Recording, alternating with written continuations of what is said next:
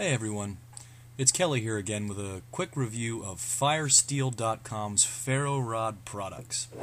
Firesteel.com is a website devoted entirely to ferro rod and tinder sales. Now, they got all sorts of unique products, but none that really get overcomplicated. It's mostly just naked rods, some with handles, a lot without. No fancy spin strikers, no plungers, no spring-loaded doohickeys, and no brands other than Firesteel.com stuff.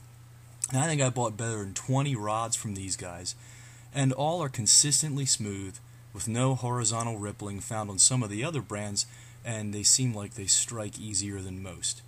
The rods came in all sizes. The rods they have come in all sizes, from the $1 Mini all the way up to the ridiculous $150 Magnum, but the typical sizes used range from about $4 to $15. A great deal for a simple no-nonsense rod. If you want a dedicated striker, you can have one for about $2 and it works great, but it could be made even better with a chisel edge ground into one side. Now, I teach kids to use these things at a local elementary school, and they can't get a good peel off the rod unless I customize a scraper for them. An adult probably wouldn't face as much of a problem. Rods with handles start around $12, and a tube can be had starting around $20. Now, they got quite a range of original products, including an ingenious little toggle rod that can replace a button on a piece of gear for fire starting capabilities from a fastener. I mean, how cool is that? Now, when I teach kids how to use a ferro rod, they struggle with anything smaller than the Ranger size. So stick with this size or get a bigger one if you plan on a naked rod. Now, the Armageddon is far and away their best product, with an outstanding handle that's no gimmick. I mean, it's just great. My experience with the tube, however, was kind of mixed. I mean, the concept is neat, but its cost, mass, weight, and separate parts offer a distinct disadvantage to the cheaper and easier to use Armageddon. Additionally, my $30 unit came with several light dings and scratches in the metal of the tube. That's not a big deal, but at $30, it's kind of a downer. The big letdown was the compass, though. I mean, my unit works perfectly, but it was inlaid into the tube crooked and came with glue kind of plastered on the top. You know, again, this is a flagship $30 product, and the fit and finish probably should have been better for that cost. The tube is cool, it works fine, but stick with the lower cost Armageddon Firesteel for your main rod. It's an awesome product. It's a great product.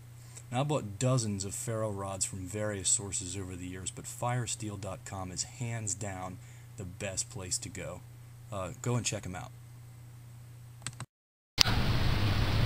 Okay, real quick here. These are some products from Firesteel.com. Firesteel.com is one of many companies that sells blank ferrocerium rods. I like them a lot because they have good prices and a lot of different options for you to choose.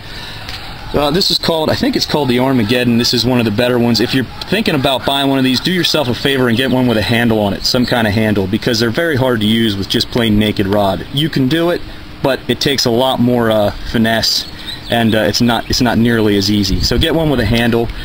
This one's between 10 and 15 bucks, I forget, and it comes with a scraper.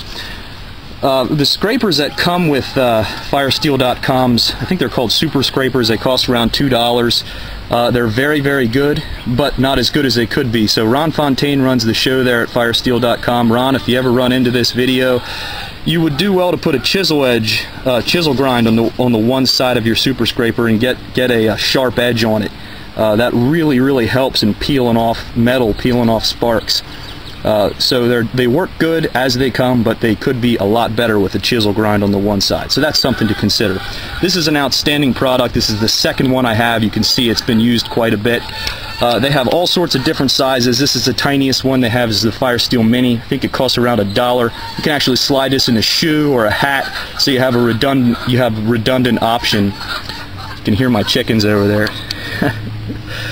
For redundancy, so that if you do lose the metal mat you're carrying with you, you have another one tucked in your hat or your shoe or your pocket, wallet, whatever, somewhere. It's tiny enough where you can put it in anywhere.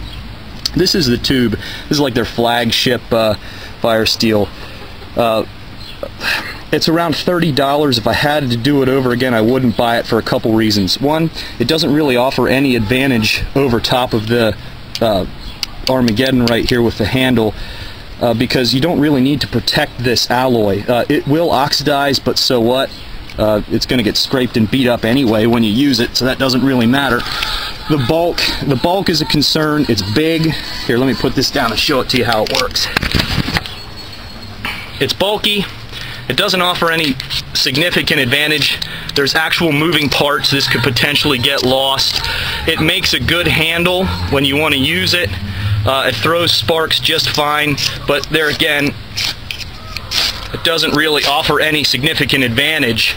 Also, I was a little disappointed. There was nicks and dings on the tube when I got it, and when I pay 30 bucks for a product, I kind of expect it to come in new condition. That's just a little bit of a complaint, but the other complaint's a little more serious. This compass in the top, it's a button compass. It works, and it works well. The problem is it's put in on an angle. When somebody sat it in there, it was sat in on an angle, and it's got glue all over the top. You know, somebody really slapped it in there and didn't really take a lot of time and care to stick it in so that it was flat and even, and also got glue schmutzed on it, which, okay, it still works, it works fine, but there again, $30 product, not really put together to the level that I would expect it to for the cost. So, you know, for the price that you're looking at here, and this is readily available for about half, I would definitely go with this. I would not spend my money on this again if I had it to do over again. That's not necessarily a cut on the product as much as it is a cut on the usefulness of the engineering of the product. It's just not, just doesn't offer any viable advantage over top of a naked rod. So yeah, take it early. Oh, one more thing before I go. Another thing they say is you can actually take tinder and stick it in the tube. That's not really true. You can see the actual ferro rod takes up 90% of the space in there. And I'm not quite sure how you'd get the tinder out of the tube once you actually mash it in, you know, with the actual ferrocerium rod after you screw it in. So that's not really a good option either. But there, so you got goods and bads from firesteel.com. Their products are good. They're reasonably affordable, but I would just stick with the naked rods with a handle rather than the tubes.